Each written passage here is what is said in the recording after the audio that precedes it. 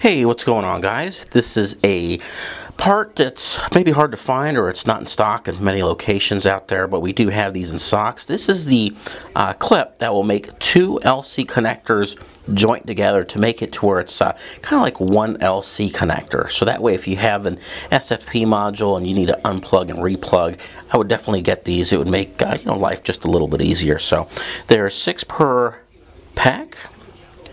And on the back here you have some instructions. Looks pretty straightforward, and then when you, let's crack this box open here. Here we go.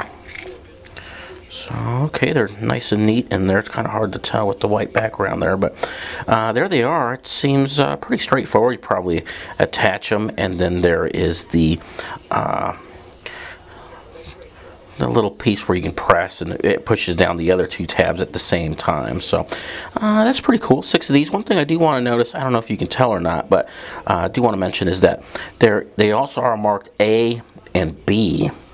So that'll probably save you a little headache too, if just in case you actually do need to know which is in what. But that's a nice, probably a little installation aid they put on there for you. So we do have these available. For more detailed spec sheet and to order these online, visit discountlowvoltage.com. Thanks.